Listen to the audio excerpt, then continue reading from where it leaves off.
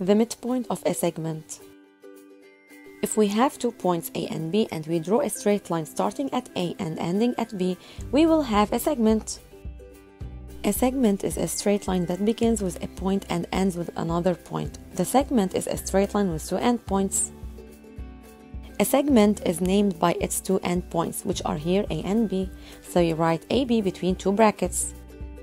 The 2 points A and B are the endpoints of this segment, and we can measure the length of a segment using a graduated ruler. The midpoint of a segment is the point that divides the segment into 2 equal segments. We can say that M is the midpoint of segment AB, which means M is equidistant from both A and B. That means it is at an equal distance from A and B.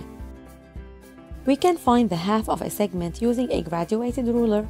We measure the length of the segment AB and we look for the half of this measurement. For example, segment AB measures 6 centimeters. To find its midpoint M, first we should find the half of 6. The half of 6 is 3.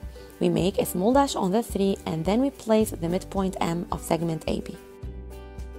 M is the midpoint of segment AB, so M is equidistant from A and B. For that, we say that MA equals MB equals 3 centimeters. In geometry, we can identify that MA equals MB by placing a code as a small sign or a line on MA, and the same code on MB.